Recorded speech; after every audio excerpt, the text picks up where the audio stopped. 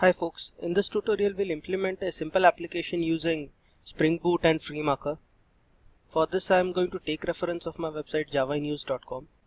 In the Spring menu, go to the Spring Boot section.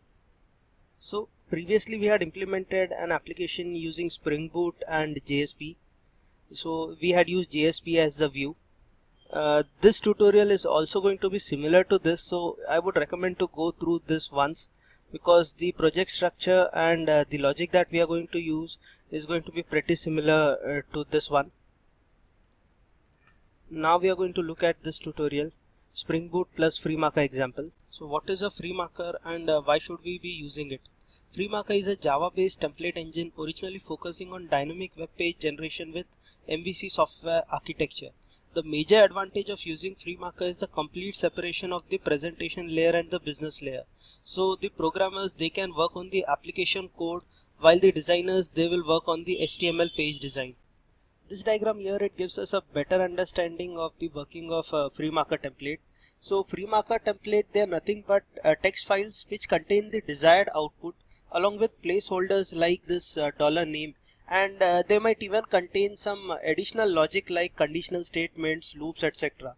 In a Java program, we supply the actual values for these placeholders, and then the final output, it will be a combination of these both, and we'll get an output such as these.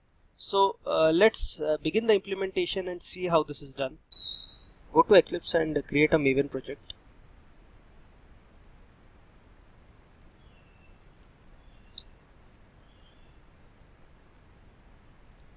I'll name this as Boot FreeMarker.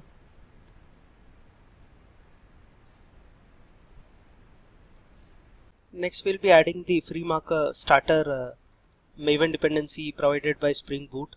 So all the dependencies that are required for FreeMarker will be automatically downloaded by the Spring Boot application.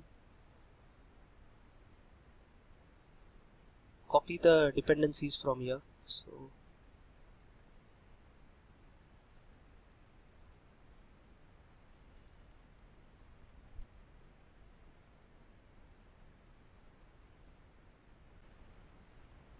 Next we'll be creating the main class that will be having the Spring Boot application annotation.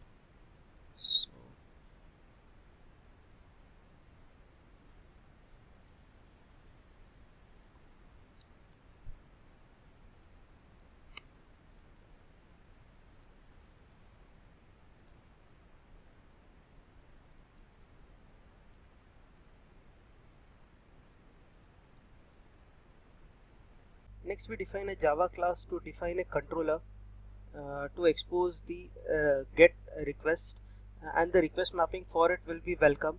Also we'll be using a request parameter to pass some value to this controller method, and the request parameter we'll be using it in the FreeMarker template. The value of this is name. So let's create this.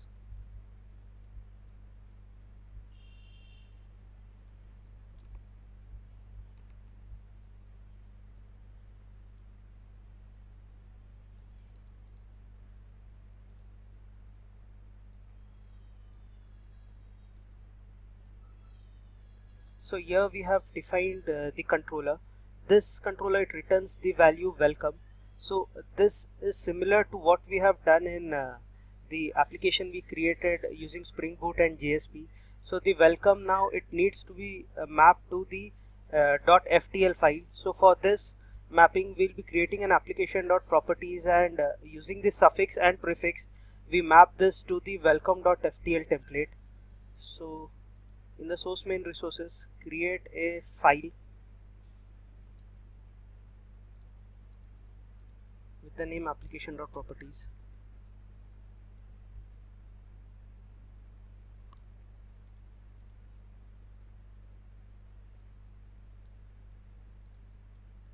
So now what will happen is, when this method is called and the welcome, it is returned, in the application.properties, it will look for the welcome.ftl FreeMarker template.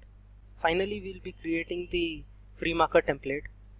So this is the FreeMarker template that we'll be defining. It has a single placeholder name and this value we are passing it through the controller method here. In the model we are adding the attribute name, and this name value it will be passed as a request parameter. So let's create this. So for creating this, inside the main you will first have to create the web app folder, and inside it we'll define welcome.ftl.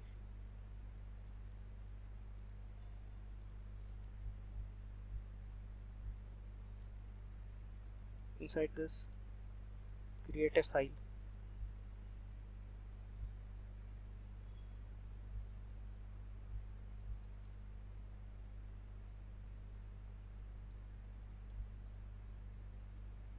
So we are done with all the changes. We'll start this boot application, run this as a Java application.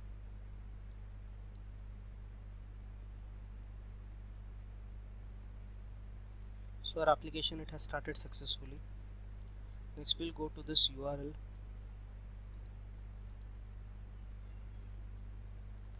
Here we'll be passing this value. So here we can see that the placeholder, it is correctly replacing the request parameter value that we are sending. Also, another thing that we can observe here is that suppose we change this value, we don't have to compile this again so that this value gets reflected here. If we just refresh this, so it will get reflected. So the FTL template, it doesn't need to be compiled again and again. This is one of the major advantage. Hope you have understood this tutorial. The source code for this, it can be downloaded from here. Thank you.